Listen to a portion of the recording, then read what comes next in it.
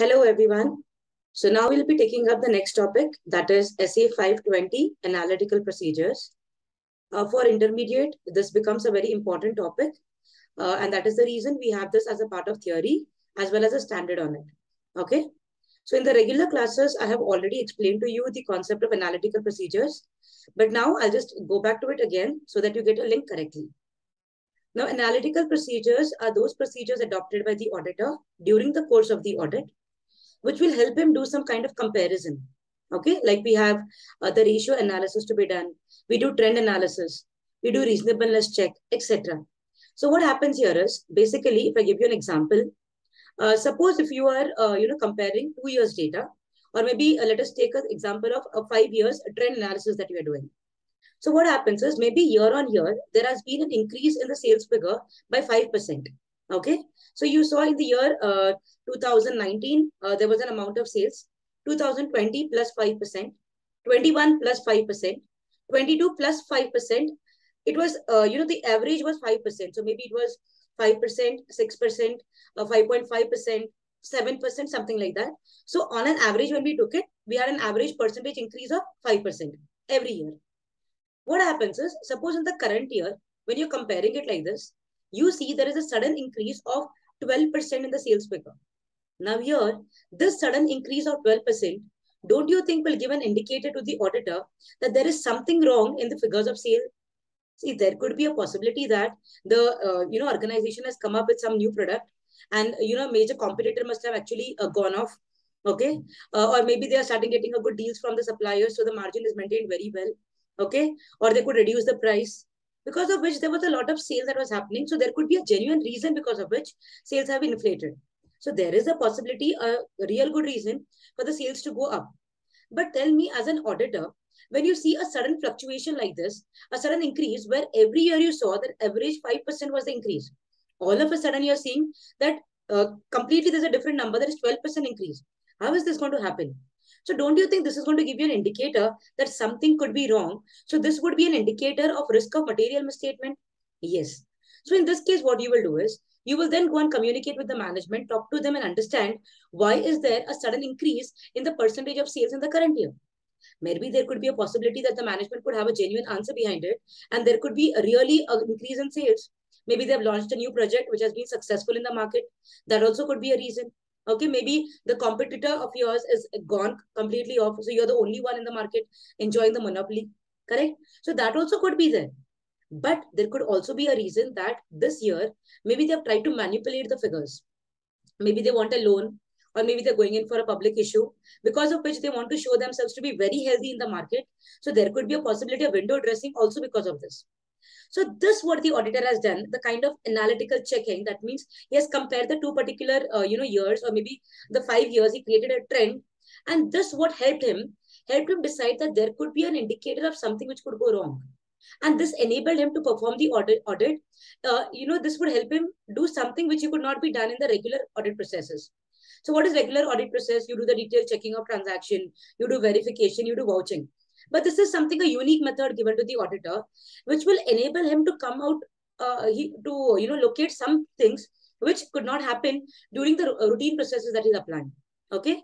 So this is called as analytical procedures, where we could compare financial and non-financial data also. The auditor will try to establish a relationship between the data. It could be a financial data, that is the data we pick from the financial statements, or it could be non-financial. Now, how to explain what is financial and non-financial? Now, assume that you want to check the amount of salaries. Okay, now you have the data available with you, that a number of employees are given to you, and there is average salary per employee. So when you are going to build a relationship with them, what will you do? Number of employees into the salary, average salary. When you multiply, you're going to get a figure, right?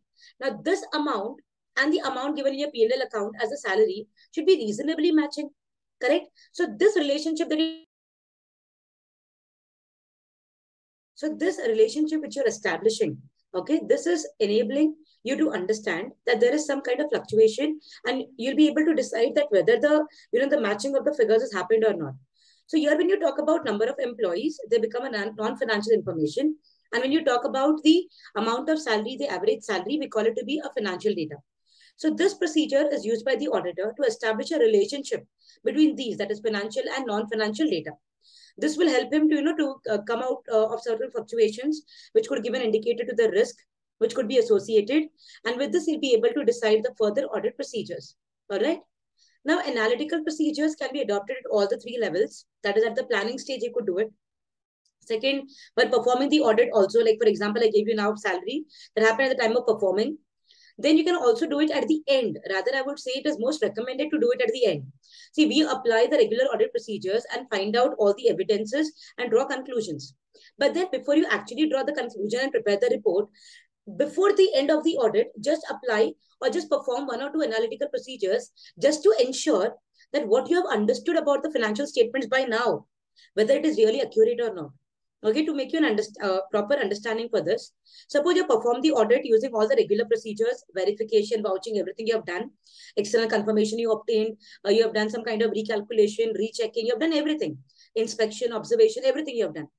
But then what we say is, before you give up the final opinion, you still perform the analytical procedures. So let us take the simple example of sales. So what happened was, you were trying to, when you were performing the vouching of sales, when you're checking the transactions, you have not found any misstatement. There's not been a material misstatement that you've identified when you chose some of the items through sampling and you did checking and you realize that nothing is wrong. Okay, so you are with an opinion that you have sufficient appropriate audit evidence to tell that the sales are not materially misstated. But now you decided to perform the analytical procedures. And at this juncture, what you're doing is you are doing the trend analysis of the last 5 years. And then you saw that this year there has been a sudden increase in the sales figure of, by 5% has become 12% all of a sudden. Now, this is an indicator again to you to believe that when we did the regular checking, we didn't find material misstatement. But this unusual fluctuation, something which is not regular in nature, is giving an indication that we should do some more detailed checking so that we can understand that actually there are misstatements or not. So this what you did at the end enabled the auditor to understand the financial statements even better. Rather, the opinion that he has formed, he will be in the position to decide whether the opinion that he has formed and the way he has understood the financial statement, whether it is really matching or not. Correct? So this is what we call as a part of the overall analytical procedures. The topic is very simple. We are going to, focus on the most important parts of the, topic. I'll take you through slow and steady. You'll understand it. Where I'm focusing, please focus at the same places for the examination. Okay, that will be really enough for your preparation level. All right. So all of you will have page number 8.1. That is the chapter 8, analytical procedures. It is also a standard SA 520. Okay. Now, first meaning of analytical procedure, I told you it is the evaluation of financial information. Obviously, we're doing audit on what? Financial statement. So ultimately, whether you compare non-financial data or you compare financial data, the evaluation that you are doing is what? Financial information only. You will not do evaluation of non-financial. You're doing evaluation of only financial information. For that, you are establishing a relationship between what? Financial and non-financial data. Correct? So they say evaluation of financial information through analysis of plausible relationship among both financial and non-financial data. Analytical procedures also encompasses such investigation as is necessary for the identified fluctuations or relationships. That means when you perform the analytical procedures, see, procedure will not give you sufficient appropriate audit evidence. Like analytical procedure will not give you sufficient appropriate audit evidence. It is only going to give you a further measure to apply another procedure, and that procedure will allow you to get what? Sufficient appropriate audit evidences. So analytical procedure is giving you an indicator to perform additional procedure. And that additional procedure is going to give you sufficient appropriate evidence. Basically, what is the logic we study in audit? Procedures, you get evidence. Evidence, you draw conclusion. Conclusion, you get opinion. But analytical procedure is the procedure where evidence cannot be obtained here. It is going to give an indication whether you require to perform further audit procedure, so that is going to give you what? The sufficient appropriate audit evidences. Got it? Then they say the auditor's choice of procedure, method and level of application is the matter of professional judgment. Correct? So whether he wants to use it or not, at what level, planning, performing, conclusion stage, wherever he wants to use it, it is purely the judgment of the auditor. All right? Then nature of analytical procedures, there are multiple ways, but the most regular ways that we use is comparable information for the prior periods. I give you the example of trend. So you could take the prior period items and do the trend analysis. Anticipated results in the simple language, budgets. So you could do the comparison with the budgets that have been made. Then similar industry information. So you could see the gross margin percentage. So maybe it is an hotel industry. So you see the regular hotels, in that industry, every hotel is generating a gross margin of, maybe some 5% or 6%. Okay, but your business is having some 12% or 15%, or maybe even lesser, 2% or 1%. So this is something not is matching or not reasonably matching with the industry information. So this would give an indicator that there could be some kind of, misstatement that could be possible. Then analytical procedure also include relationship. They have given you examples which you could go through. You'll understand it. Now I told you what is the objective here. The objective is to obtain relevant and reliable audit evidence, that is sufficient and appropriate audit evidence when using substantive analytical procedure, and to design and perform analytical procedure near the end of the audit. I told you most important is when you perform at the end of the audit. Reason is what conclusion you have drawn and what actually financial statements are telling, whether they're really matching or not. So they say to assess the auditor when forming an overall conclusion as to whether the financial statement are consistent with the auditor's understanding of the entity. That means what the auditor has understood and what the financial statements are telling, whether they're really matching or not. Okay, that we get by analytical procedures. So it is done at all the three stages: planning, performing, and completion stage. That is the conclusion stage. So obviously planning stage will be able to identify risk of material misstatement. So in the stage of planning, when you're trying to understand the entity and the environment, you could perform the trend analysis, ratios, and all. You can do it so that you'll be able to decide which could be the area of risk where the auditor has to, put more importance or the more, more procedures to be applied in that area. Correct? Then, while performing, so obviously we're going to have analytical procedures. I gave you the example of salary, where, while you're checking salaries amount, instead of doing detailed checking of each and every transaction or picking up samples and doing, these are the areas where if you perform the analytical procedures, it will, bring the efforts of the auditor come down. So instead of you doing sampling and checking transactions to check material uncertainty or maybe material misstatement, there could be a possibility that if you do comparison of, payroll and the amount, when you multiply and you get the figure, and if it is reasonably matching with what is given in the financial statement, you could give a conclusion, yeah, salary or this kind of expenditure is properly recorded. So this would actually reduce the work of the auditor. So it will increase the effectiveness and the efficiency of the audit. Correct? Then, conclusion, it is compulsory. Rather, I would say it is most relevant to use it at a conclusion stage, because by performing the regular audit procedures, you'll be able to, understand certain things, which, by performing analytical procedure, you'll get a different impact altogether. So there could be a possibility that when you picked up the samples for salary checking, maybe the payroll or the slips, the, salary slips, or maybe the bank statements, the reimbursement, everything, which you did a checking through vouching and verification. Maybe you could not identify the misstatement because you chose a few of them for sampling and you checked it. But then when you do the, the multiplication, or you try to, create a relationship between number of employees and the average salary, there you got to know that, no, this is not matching. So then you get an idea that, no, what salary amount I was thinking is correct, and my understanding is not actually matching. That means this analytical procedure, that establishment of relationship which I did, gave me an idea that the procedure which I performed on salaries is not adequate enough. That means my understanding is not correct. So this analytical procedure actually helped the auditor in understanding the financial statement even better. That means what he understood and what is actually there, whether it is correct or not. Okay, so most recommended is you do it at the end of the financial period, that is the end of the audit period. Correct? Then, very important part for the examination is factors to be considered, okay, for substantive analytical procedures. That means basically at every area of audit, analytical procedures will not be suitable. Like to take a simple example, sales are of figures which are going to be there every year. So they are like, by very nature, they're recurring, and every year they're going to be there, and there is going to be a predictability. So every year we could increase that, yeah, 2% could increase, 5% could increase. So there could be a possibility, some kind of trend, some kind of ratio, some kind of analysis you could do over those items which are predictable over a period of time. Okay, like purchase, sales, gross profit, all of these are like there every year. But suppose all of a sudden you have a particular item like, insurance claim, or maybe you have received a compensation from the government or something. Now that is going to happen something once in a while. So do you have any comparable information to that? No. So these are the items where you cannot do comparison. It is not possible.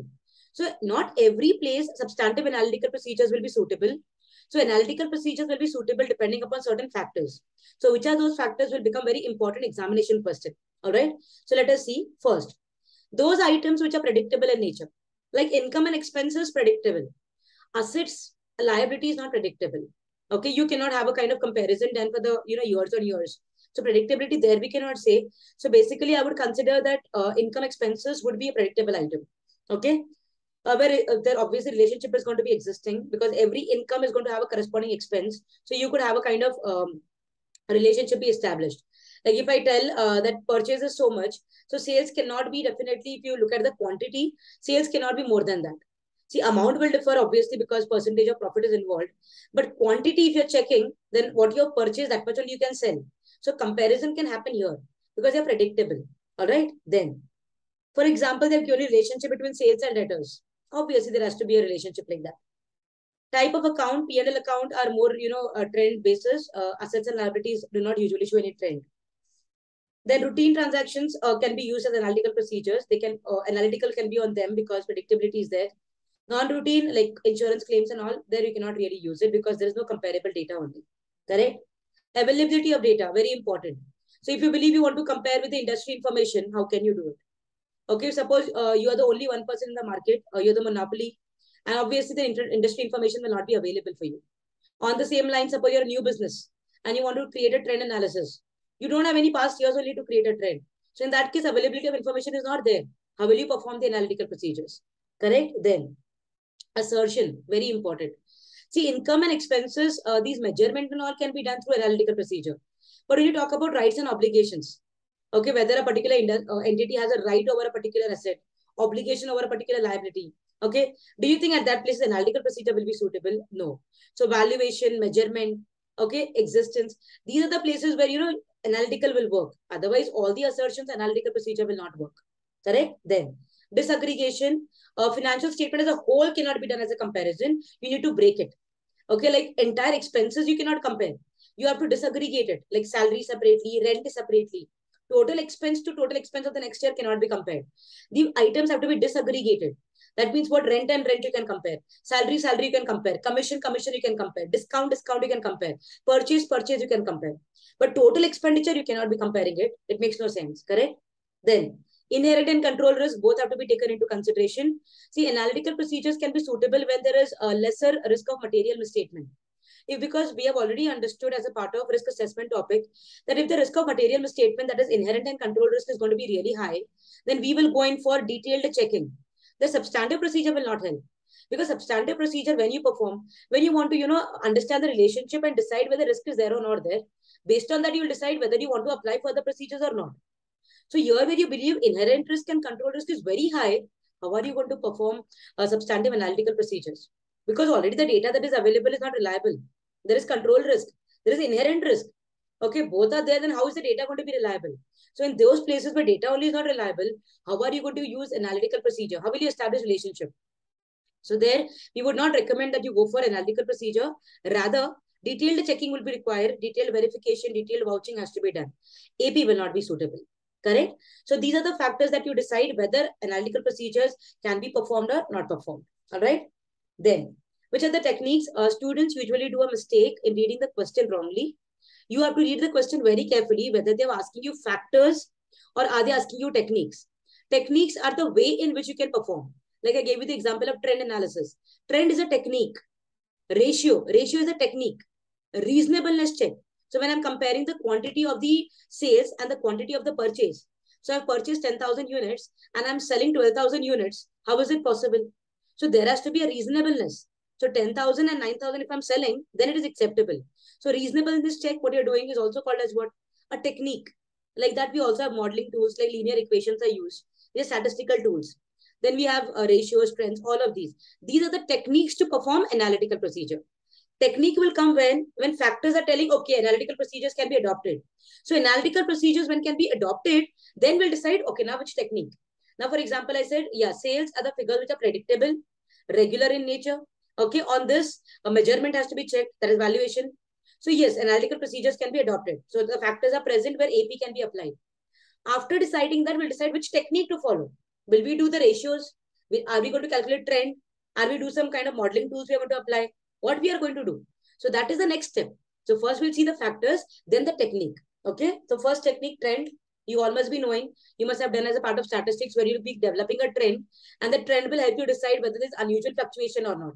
So whether if you have normal, like normally the trend is there, okay, it's all reasonable, we have no problem. But suddenly you have suddenly it reaches jump. That means unusual fluctuation. Auditor will be very alert there. Correct? Then ratios. So you'll be have multiple ratios you have done in financial management, right? So you have gross profit ratio, net profit ratio, inventory turnover ratio, debtors turnover ratio. So many are there. So where you'll be understanding that capital, current assets, gearing ratios are there, quick ratios. All of these, when you calculate, you'll be able to develop a kind of relationship. And this relationship will help you understand whether there is fluctuation, unusual changes, what is there. So this also will help you decide. Correct? Then reasonableness check. There are 10 employees. Salary is 10,000 per employee. So 10 into 10,000 should make it 1 lakh. Correct? Suppose it is 10 lakhs being shown in the P&L account. It's not working.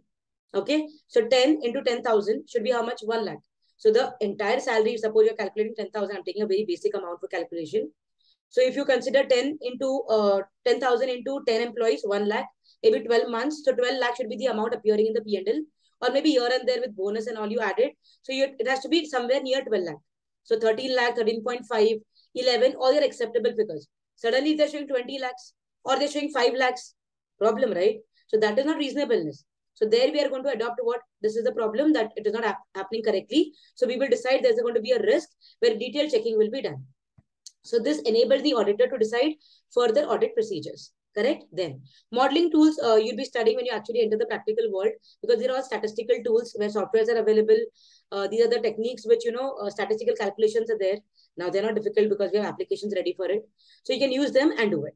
All right. Then how to use analytical procedures. Please mark it very important because this is covered as a part of standard also and very important area. Forget about what is given here. You think in your understanding, you are the auditor and you are going to apply analytical procedure. So how are you going to decide how you're going to apply it?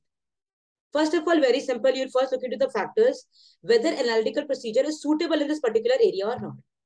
So for example, when you're looking into the loans, now can you do the comparison of the loans because it's a liability, whether we really have a liability of loan or not?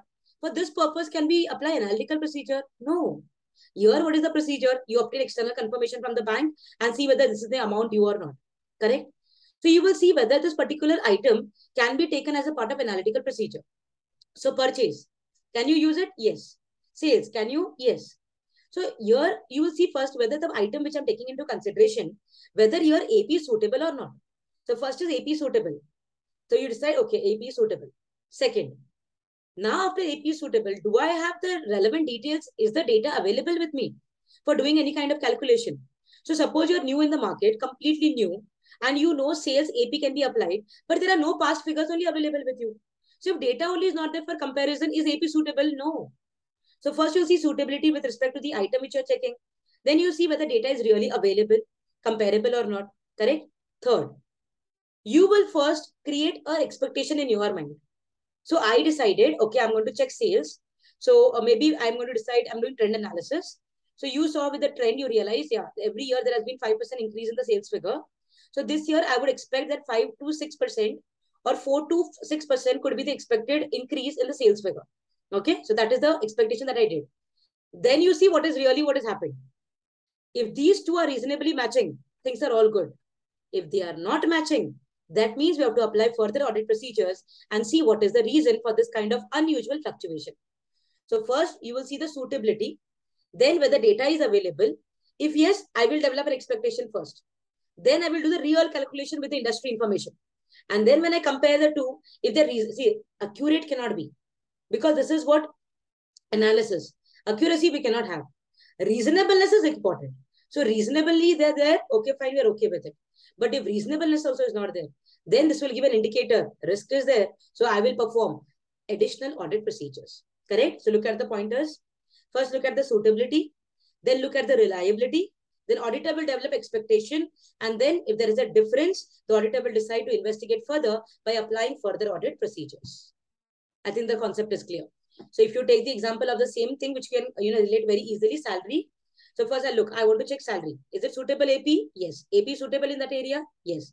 Second, is information available? Yes. I have the payroll ready with me. So I have the number of employees average salary also is available with me, because I can have the referring to the offer letters or any other documentation I can refer, and I get the information. So that also is there. Third, I first develop expectation. Okay, 10 employees are there, average salary 10,000. So per month it has to be 1 lakh. That means if I multiply with the 12 months, okay, 12 lakh should be the average salary which I should get. Then you look into the information given with the organization. So you will see the financial statements are portraying a figure of maybe 20 lakhs. So my expectation was 12 lakh.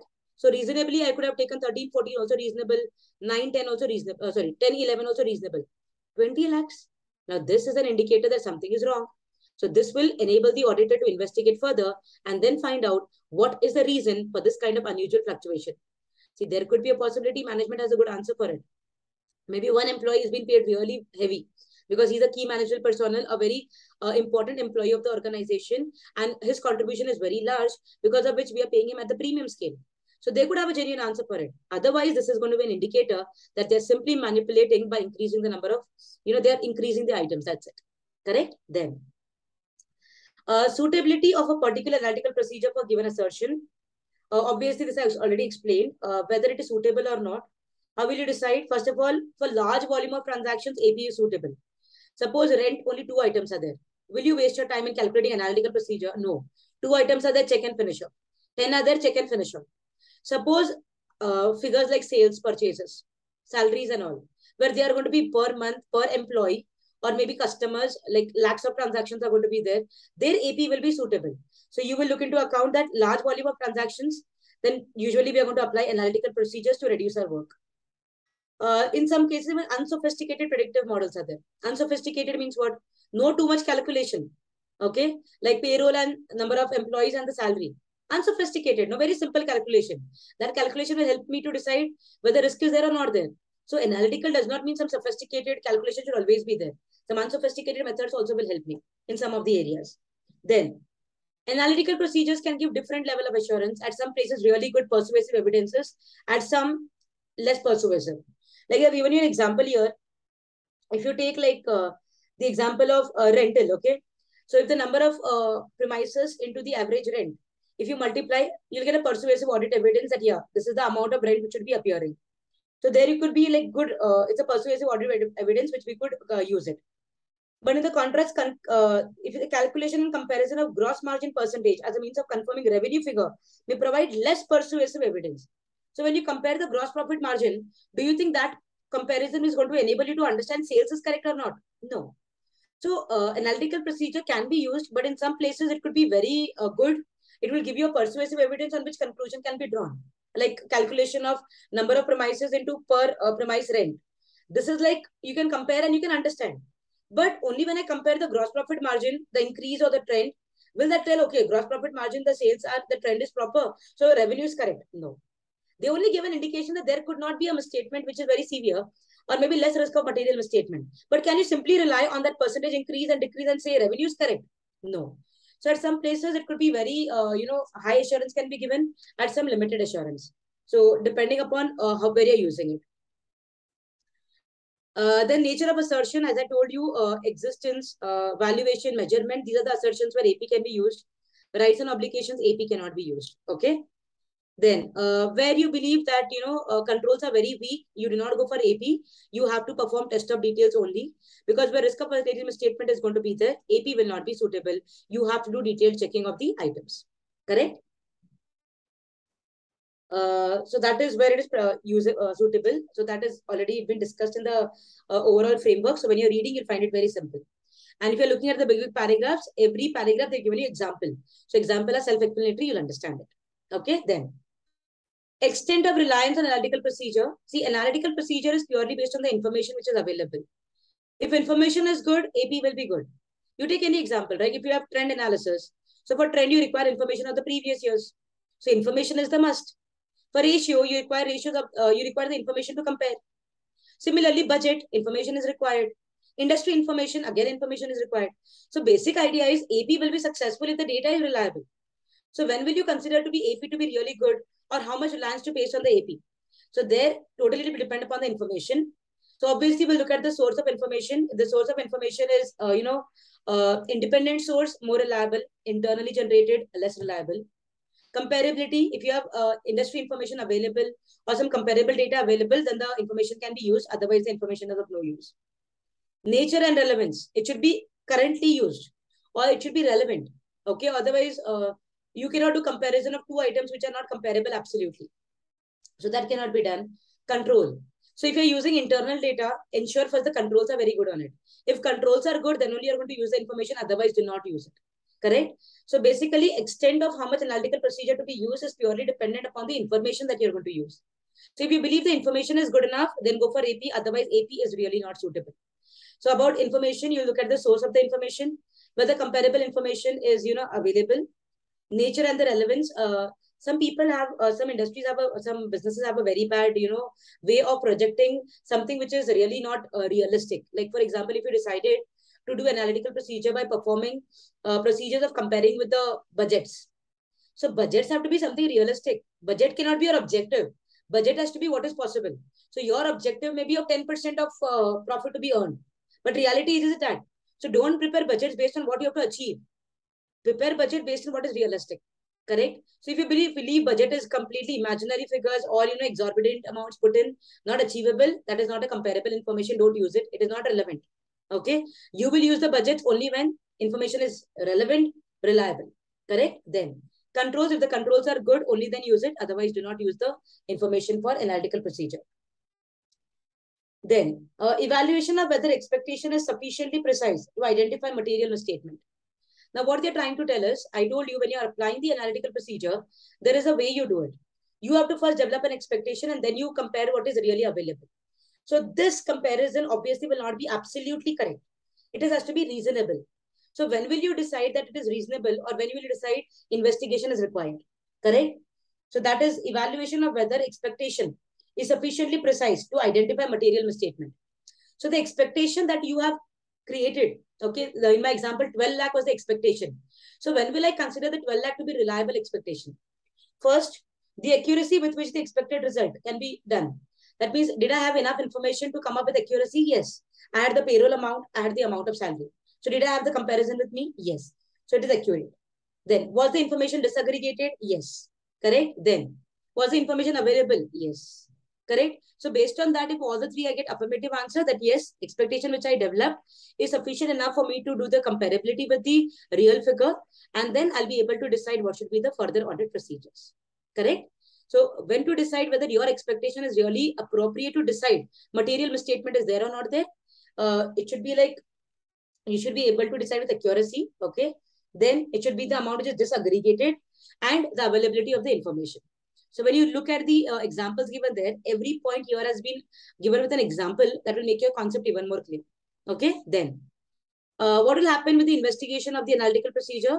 So once you get the result of the analytical procedure, if the expectation and the actual result is reasonably correct, matching, we have no problem. We can go in for, accepting it. But if suppose the fluctuation is bad, that is unreasonable, then we'll go in for applying the further audit procedures. Okay, then. Consideration specific to public. Now, one very important thing as an MCQ question also. Analytical procedure is particularly not suitable for one type of entity, that is public sector entities. Basically government sectors, okay? Here, what you have and what you spend, there is no matching. See, what is the routine concept of in regular businesses? Matching concept. Whatever income you have, there's going to be a proportional expenditure for it. Whatever asset you generate, there's going to be a proportional liability that you've incurred for it. Correct? So matching concept is going to be there. But when you look at the government undertakings, what income they have, what expenses they do you think there is going to be comparison? No. Okay? The expense that they have, the income that they have, very rarely you can generate any kind of comparison between them. So public sector is exclusively that kind of area or the industry where APs will not be used by the auditor while performing the audit. So this one particular thing, keep it in mind, that analytical procedures are genuinely not suitable for public sector undertakings. Because there is no kind of relationship that you can establish between inflows and outflows, assets and liabilities, nothing.